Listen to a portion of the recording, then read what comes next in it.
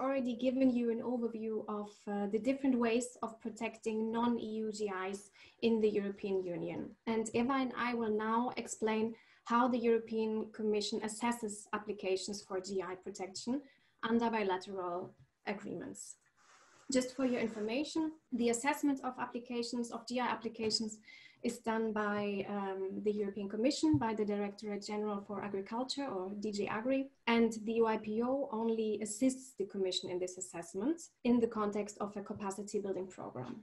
So what are we going to look at in this presentation? First, as an introduction, I will briefly explain how you can find information about non-EU GI protected in the EU. So both those that have been registered via direct applications, as Monica just explained, and those which are protected under agreements, which are more interesting for you. And second, the main part of the presentation will cover the different components of the summary specification. So the application for GI protection, which is submitted in the course of negotiations of a bilateral agreement. Okay, so first I will briefly show you how to find information about non-EU GI that are protected in the European Union. The European Union, or the European Commission's main portal or database for information about GI is eAmbrosia. And on eAmbrosia you will find detailed information about EU GI, so PDO, protected geographical indications and designations of origin. And this covers initial applications, applications for amendments, and registrations. And on eAmbrosia, you will also find information about non-EU GI that have been registered via direct applications. So under the EU system, the European Commission approves a so-called single document, which is a summary of the product specification. And this document will then be published in the EU's official journal. And on eAmbrosia, as you can see in the slideshow, you will find a link to that single document. So here you can see an extract of a single document, which is a summary of a product specification. Regarding non-EU GI that are protected under bilateral agreements, this situation is a bit different. So detailed information about this type of GI will not be available on eAmbrosia. As Monica already mentioned, on the Commission's website, on the European Commission's website, you can access a list of non-EU GI protected under agreements. So here I've included a link again. Here, if you click on download, yes, you will open this list, and in this list you will see the names of the protected GI, and you will also get a link to the relevant agreement. And as Monica has just explained, these GI will then be protected under the provisions of the respective agreement. So here you can see an extract of an agreement when you click on those links and the provision on protection of GI. And also Monica already mentioned there will usually be an annex with a list of the names the GI covers protected both in the EU and in the third country. However, the summary specification that we will speak about today will not be published, so it will not be available via this list. The search for information about GI, and especially for non-EU GI, will soon be facilitated by a new tool or database, GIView. I will not go into details about GIView because the EUIPO will provide more information on GIView once this portal goes online. I just wanted to say some words in order to give you an outlook. So GIView has been created in cooperation between the European Commission and the EUIPO.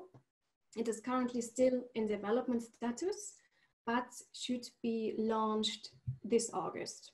And the second launch is expected for November of this year, with a private area for producer groups and country authorities. So some additional features which can be interesting for you. As to the scope, GIView will cover all GI from eAmbrosia, so the EU portal that we have just seen, and also non-EU GI included in agreements. So here, as you can see on the bottom on the left of the screenshots, information both on non-EU GI registered via direct application, so EU register, and via agreements will be made available on GIView. And regarding non-EU GI protected via agreements, you will find information on the name, on the product category, on the status of protection, and also again a link to the agreements. But as you can see, there will be no link to the summary specification or so-called single document. And this is also why in the next part of the presentation, the main part of the presentation on the summary specification, we have used some examples from bilateral applications, but we have anonymized them because these specifications are not publicly available. So now let's move to the main part of the presentation on the components of the summary specification. So these are the main elements that an application in the context of negotiations of a bilateral agreement has to contain. And Eva and I will explain what the requirements for each of these elements are and what the European Commission will check when they are assessing an application. So there are in total 9 main headings. First, the name, so the name under which the product is marketed and which should be protected. As Monica just mentioned, what will be protected is the name. There's a section on the proof of protection in the country of origin, because international GI always have to be protected already in the country of origin. The product category on the EU regulations, the applicant, so usually the group that is applying for the GI, the description of the product, so the description of the product as it is sold on the market, the geographical area from which the product originates, the link, so the link between the specificity of the product and its geographical origin. This is considered to be the most important part of a summary specification or a specification. And my colleague Eva from the European Commission will explain you how to best demonstrate the existence of a link. The summary specification also has to contain information about controls, so checks whether the product specification is being complied with, and if applicable, on specific labeling rules. So the first heading in the summary specification is the name. The name to be registered is a word or a word combination that designates the product. So the name cannot be figurative, a figurative sign, or include a design or special fonts. It has to be really a word or combination of words. And also please note that the exact same name should be used throughout the documents, so throughout the summary specification. And it should be placed in inverted commas. In principle, multiple names are possible if all of them are protected in the country of origin and if all of them meet the requirements we're discussing now. The name should be presented as it is used in the market, so in its original script, and if applicable, including all accents or upper and lower case. Should the name not be in Roman characters, the European Commission would also need a transcription. And the language used for the name should be a language used, or at least historically used, in the country or region of protection. And also please note that translations will not be part of the GI. So an English translation of the name would not be covered by the GI protection unless maybe it's a language used in the country of protection. And I have selected some examples for you for GIs protected under, names of GIs protected under bilateral agreements. So from Australia, you can see a quite straightforward name, just a simple name. From Switzerland, you can see an example for multiple names. From Japan, you have an example for a transcription from the Japanese to the Roman alphabet. And from South Africa, you have an example for both multiple names and different languages used. And here again, I've included the link to the list that Monica has also already provided, because here, of course, you can find more examples of names of GI protected via bilateral agreements.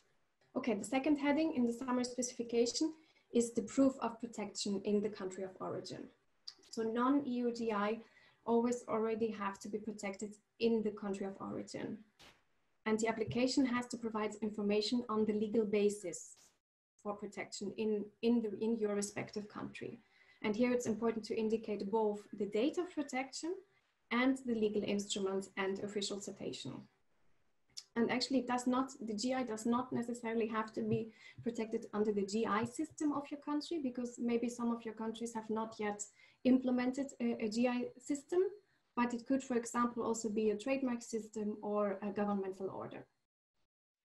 Some countries actually have a public database where they give an overview of protected GI and also provide some more elements from the product specification, so some information about the product. And if in your country you have such a database, providing a link to it could be helpful for the assessment of the European Commission. And here again, please, the proof of protection in the country of origin should always show that the protection is granted to the word for which protection is applied for. So not, for example, to a design or to a figurative element. Then the third heading in the summary specification is the product category under EU regulations.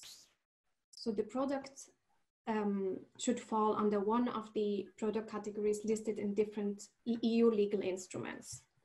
And the European Commission in their assessment will check whether this product to which the name extends falls under one of the product categories listed in these annexes of the regulations mentioned here or of the Treaty on the Functioning of the European Union. And please take into account that currently the EU is not competent for non-agricultural GI. So a GI could not cover products such as handicraft goods or stones. Monica has earlier mentioned the kind of products we're looking at, now foods and foodstuffs, agricultural products, wines, spirits, etc., but no non-agricultural product. Here you can see an example for coffee. So in case of coffee, the product category would correspond to class 1.8, other products listed in the Annex 1 to the treaty. So if you consult text of the Treaty on the Functioning of the EU in Annex 1, you can see that coffee is listed. So this type of product would be acceptable. Then the fourth heading of the summary specification is the applicant. Just to recall, GIs grant collective rights. So in principle, any operator whose product or production complies with the product specification should be able to use the GI. This means that usually applicants will be groups of producers, for example, farmers or processors. And the information that you need to provide in your application is information on the name, address, and contact data of the applicant. And here, please take into account that the EU institutions have to comply with rules on data protection. So it's always preferable to use an impersonal email address. And if that is not possible, you would have to express permission to store and publicize this personal data. In case the applicant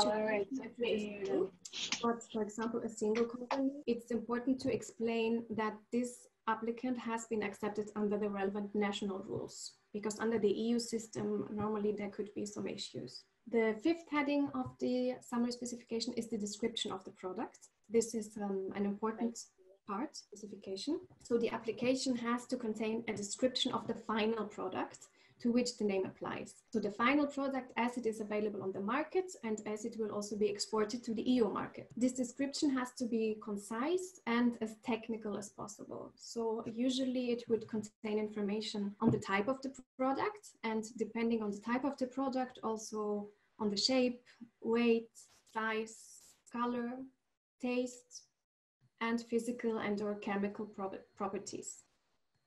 As regards the level of detail, for example, if you want to refer to the sugar content or sweetness, it's preferable to indicate the Brix level, which is a more technical way of describing the sweetness. And equally, if relevant, you can indicate the percentage of acidity. It's very important to highlight the specificity of the product. So how is this particular product different from other products of the same category? And this is actually also an important element for the section on the link. So the link between the specificity of the product and its geographical origin. So my colleague Eva will explain this in a bit. As regards processed products, so for example, some processed meat products such as sausages, there should also be information on the proportion of the raw materials. And please always focus on the final product.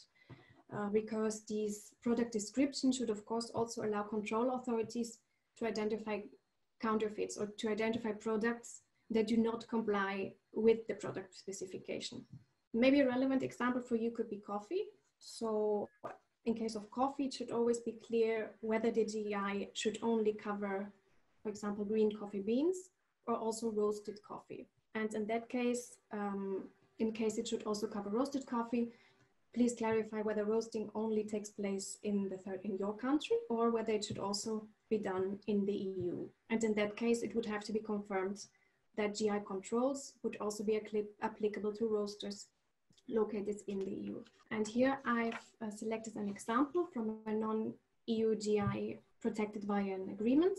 And as announced earlier, these examples have been anonymized. So the product at stake here was an orange. And as you can see in the text, the description contains information on the product type, and it contains quite detailed information on the physical appearance of the product, on the aroma or fragrance, on the shape, on the consistency, on the taste, and also it contains some measurements, provides some measurements.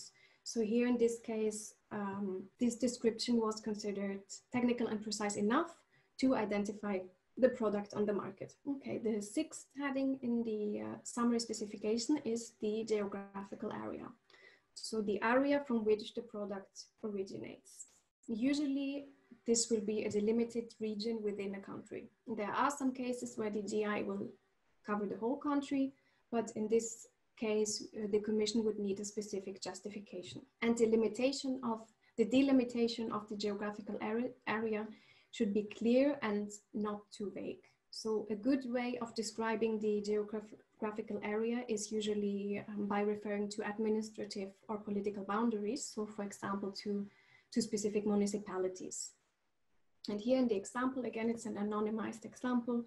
You can see that the application referred to a province, to a city, to a delimitation by a river, and also to coordinates.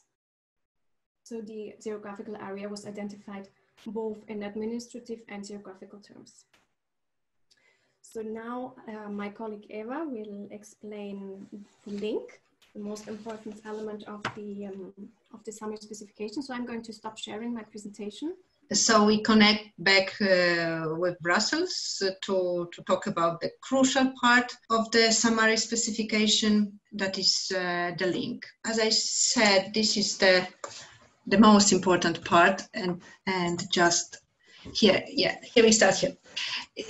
So it's the most important, it's essential part of the single document, and it really, this part shows if it's really a GI, a geographical indication, and the link requires logical reasoning. It means that this part should show how the qualities of the product are due to the characteristics of the geographical area. And also it's very important that objective arguments are provided, showing that the geographical area and the link and the product are really linked together. So this is a slide that you saw already with Monica, but I just wanted to present it again because I wanted to highlight that the link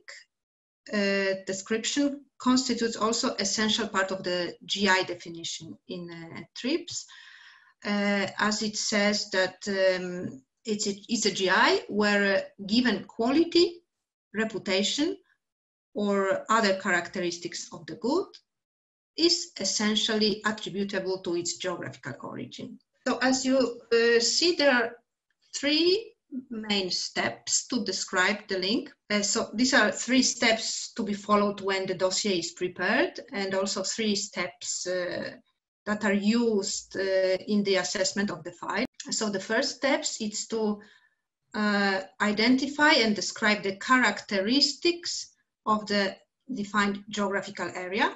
In other words, what makes this area special. And the second step is to identify and describe the characteristics of the product. In other words, what makes this product special compared to similar products. And the last step is to link 2 previous steps. That is to show how the features of the product are produced by the factors present in the area. Diagram here. So what we need, it's a geographical area. You can see a map of a certain region, and we need then we have a specific product coming from this region, and we should, in the application, we should show how these two, the region and the product, are linked together. So as Monica mentioned, the example of honey. So we should first indicate what is specific in the island or other region where the honey comes from. I don't know, or for example, different ecosystems or plants or specific soil. And then we should describe characteristics of this particular honey, like specific pollen spectra or the high freshness of the honey. And the last step is to show the link, that the specificity of the honey is due to geographical origin. Now I will explain some details of these 3 steps. So first was geographical area. You remember there was a map of the diagram. So here for this part, in this section, what is needed, it's description of specificity of this area. But what only characteristics that have influence on the product are needed. So not everything that we know about the area, but the important characteristics that influence the product. What's more, we need the description to be clear and precise, and it may refer to, just to give a few examples, to soil condition, to climate characteristics, for example, temperature, sunshine exposure, high humidity, heavy rainfalls, etc. Or it can refer to specific know-how of local producers, specific skills, method of production, etc. You can see here in this diagram that geographical area description may refer to natural factors and or human factors.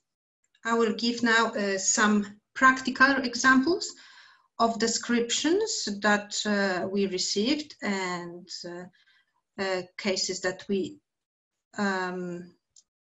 considered sufficient or not sufficient. Here we have a sentence saying that the texture of fruit, certain fruit, well, we don't have the name, is influenced by climate condition of certain island, particularly sunlight intensity and the exposure duration. But in this example, we don't really know what is duration of solar radiation. We don't know how the exposure looks like. So we consider that this is not sufficient description of the natural factors. In this example, we have information on elevation or on yearly rainfall, on the temperature, on the soils. So here the particular natural factors are specified. So in this case, we will consider description as sufficient. As for human factors, we received a sentence saying that factor of local society that is skillful in cultivation and climate prediction have fostered the cultivation. But still this sentence doesn't say what are those skills. It remains unclear, so this is not sufficient. Second sentence says human factor also plays important role in production and post-harvest. And again, it's even more general than the previous one. So again, we consider it would be not sufficiently described. Another example of description of human factors, it's here. And here we got information that there is that the producers have made the efforts and they aim to clean and excellent quality rice straw to be given to their cattle, and the producers adopt a small-scale farming style, etc. So here we have it described. We have a precision of local practice, and we know what are the particular skills that produce this particular beef. So in this case, we would consider that this is sufficiently described. Second step in the link description, as I mentioned before, is presenting the specificity of the product. So this section should include description of what makes products special in comparison with other products, but again, only features of the product that have a relation to the geographical area should be described. As Franciska mentioned, we have a part of product description where larger description of the product should be provided, and where technical details of, for example, bricks content should be provided. Here in the link part, what we normally are looking for is to get information what is specific. So, for example, if we have particularly sweet onion, then the bricks content should be indicated under product description, but then under the link part and more precisely specificity of the product, we would like to receive information that this onion is particularly sweet. And the proof, I mean, in terms of indication of minimum bricks level is given in the product description. Again, description should be clear and precise, and it may refer, as I said, to specific characteristics, but like tastes, sweet taste, or specific shape, size, aroma, etc. Now, just to give examples of descriptions. This one is, says, alcoholic beverage is produced by distillation using wash produced with naturally filtered limestone water obtained from the limestone water basins. And surely this, it's rather, this description rather describes how it is produced, the product is produced. And surely this description, this method of production gives the product specific characteristics. But here we don't have these characteristics identified. So still we don't know what is so specific in the product. And this will be considered as not sufficient. Another example also about alcoholic beverage is when the application, the summary specification says that it's renowned for its flavorful character and smoothness and a distinctive sugarcane sweetness on the aroma. So in this particular example, we know what are product qualities. We see the clear description of specificity of the product. The product may also enjoy reputation, and if it's the case, it should be described in link part.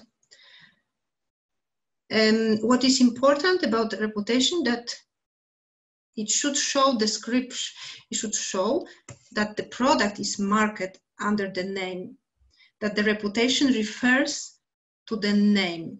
So the possible examples should refer to the name as it was submitted. Second thing is that this reputation should be attributable to the geographical area, because we talk about geographical indications, so this is important link part. And it should be reputation of today, I mean recent times, not only historical references, but some kind of proof that refers to recent times.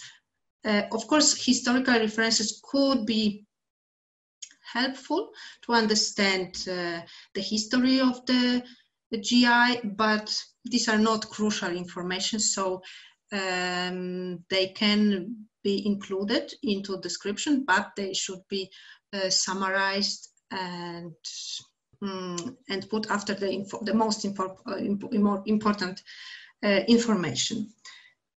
What can be used as a proof of reputation? This could be there could be references to prices, to books dedicated to the product, also references in the cooking literature, media, etc., and even celebrations of the product. If, for example, we have there is a certain lemon festival that gathered hundreds of participants, and that is celebrated already for many years, this could be also indicator and a proof of reputation. And now some examples of reputation.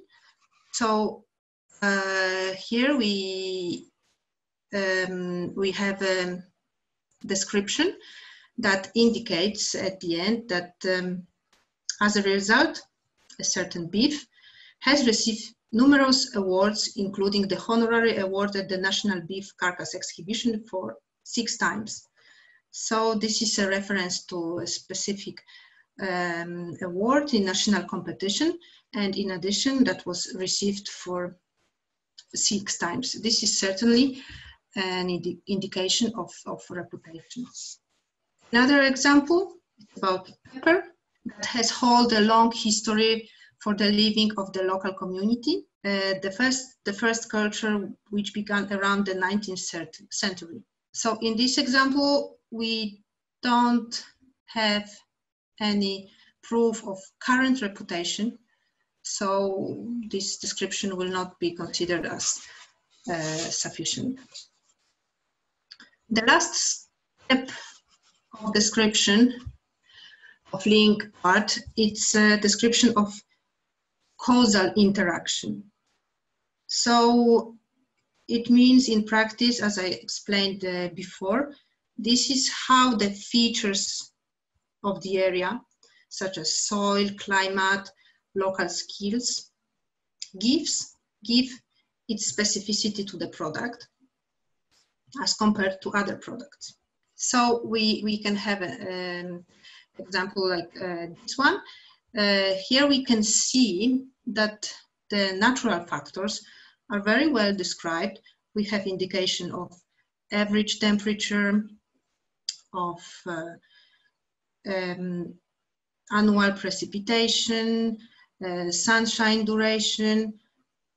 Yes, this is very well described, but then we receive information that these climate characteristics are conducive to the growth of orange and ensure the excellent quality of orange. Well, this is not exact the description of the causal interaction between geographical area and specificity of the product, because we don't really know from this description how the climate influence the characteristics and which are the specific characteristics. So this is not a good example of description of correlation between geographical area and the product. Another example we see here, and in this one we see immediately that high level of solar radiation makes the orange particularly sweet. It has high level of sugar and influences intensive orange color. We know later from the reading of this paragraph that precipitations give the orange its juicy texture. So here we see what the link that this is how it's the description that shows clearly the interaction between the area and the product. So just to summarize, I will show again the diagram. Check if you remember what makes a GI. So first, geographical area, second, specific product, and the link between 1 and 2. Geographical area, as I said, this could be natural factors or human factors, and then we have specific product, and we need at the end description between 2 of them, and as a consequence we have a geographical indication. So that would be all from my side. Thank you, and I give back the floor to Franciska. The 8th heading of the summary specification is on controls. So the application needs to contain information on the control bodies or authorities which are responsible for checking the respect of the product specification. And please take into account that controls should not be performed by the applicant or the producers themselves, but by an independent body. So controls should be done by a governmental body or by a certified control body. As to public bodies, those are usually government departments, for example, ministries, agencies, and regional authorities. And it should be clear that these bodies do direct controls. Controls by private control bodies are acceptable, but under a number of conditions. And here you see the conditions that private control bodies must comply with in order to be acceptable. So these private control bodies must be accredited according to a specific ISO standard, and they must be accredited by a national accreditation body outside the Union, either in accordance with a specific regulation or when that body is a signatory of a multilateral recognition arrangement under the International Accreditation Forum. And the accreditation certificate must include the name of the certification body, the name of the standard, the ISO standard, the products concerned and the specific quality scheme, and the name of the third country. And under the last heading of the